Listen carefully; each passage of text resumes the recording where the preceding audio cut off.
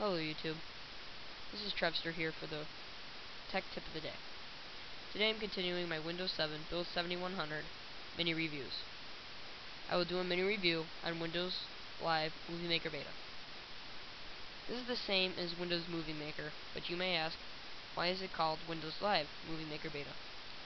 Windows Movie Maker is no longer in Windows. Instead, it is a part of the Windows Live Essentials, which means you must download it from the Live website.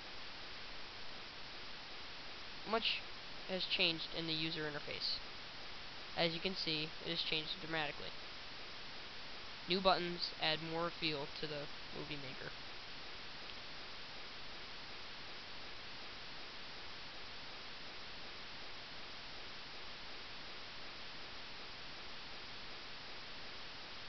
As you can see, it looks like a lot like the Microsoft Office products. This has been a short mini review of the Windows Live Movie Maker Beta.